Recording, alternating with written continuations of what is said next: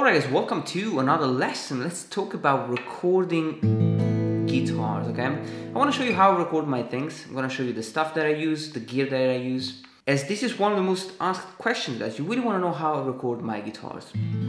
Now, for some reason, when I read the comment, I have the feeling that you think that I use a lot of stuff when I actually don't. I don't use a computer, I don't use a loop station, I don't use a drum machine, and I don't use mics, okay? Everything is recorded with my guitar and a pocket recorder, which is a small recorder, and also a multi-effect that I use for delay and reverb, okay? Now, let's just take it step by step. Now guys, starting with the guitar, that's an awesome guitar, and you got a pickup here, and also a condensed mic inside. Now, I never use this pickup, it's always off, so I only use the mic inside. In fact, if I record and talk at the same time, you can hear my voice. Hello, hello, hello. Now, as you can see, I have reverb and delay. So I never use external microphones. The guitar is literally plugged in. The type of sounds that I like is full of delay and reverb. So I will have my Boss GT10, which I've been using since 2008, I think. It's been like 10 years. And I like the sound to be really full of reverb because it's just to sustain the sound more. So if I play something like this,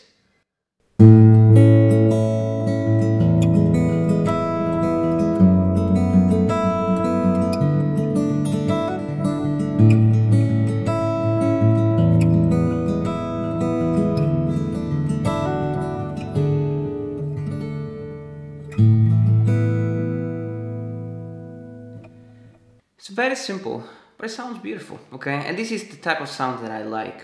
Now guys, in terms of recording the music, I usually always have 3 guitars, okay? And what I mean by that is that I have the main guitar, which is the one that I usually show you in a lesson. And then I will have a sort of a complement guitar and the percussion, okay? And these are all recorded separately. Now, I don't use a loop station, and so I have to record the whole thing for about a minute, depending on the structure I want to give to the lesson. I will record this guitar part for a minute.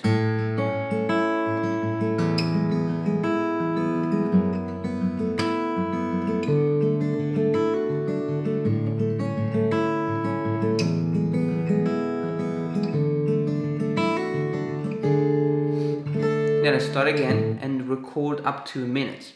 Now, the second thing that I will do is probably add another guitar, which is sort of an accompaniment, something to emphasize the chords, which is never in the same range. So for example, if I record the main part here, I want to record the accompaniment in a different range.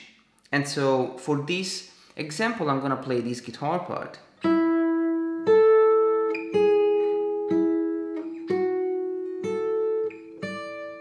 Okay, now we're gonna listen to it so that you can have an idea, and then I show you more or less what I do.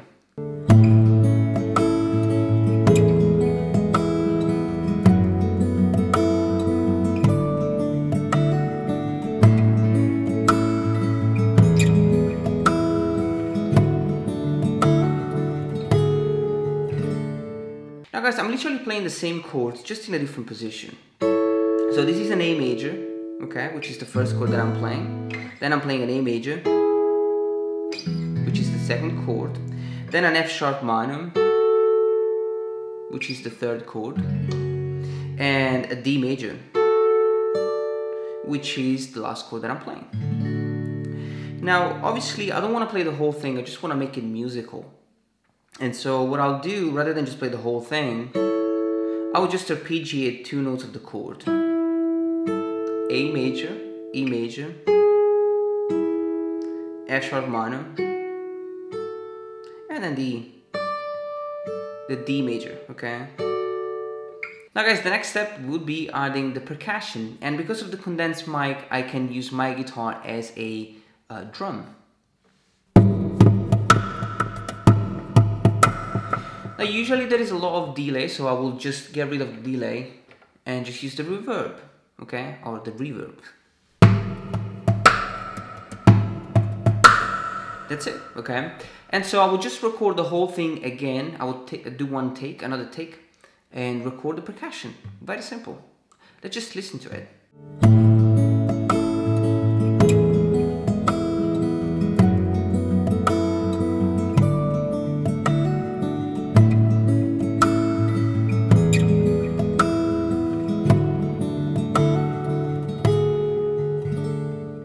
Now that's it, guys. 3 things. The main part, the main guitar part, which is the one that I usually teach you, and then the accompaniment, which is usually very simple and in different range, and then the percussion.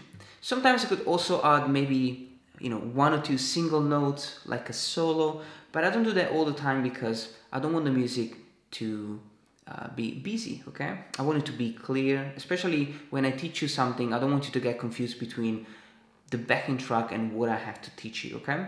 So very simple. I hope you enjoyed this video, guys, and please, guys, make sure that you focus on the music a lot. I'm sure there are many different ways to achieve a better sound than, you know, the one that I have.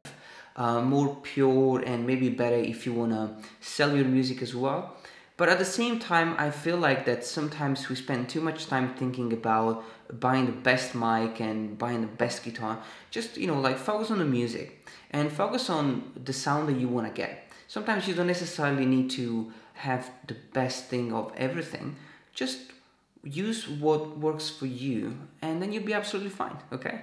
So I hope you enjoyed this video, guys, and I'm gonna see you on the next video for another lesson.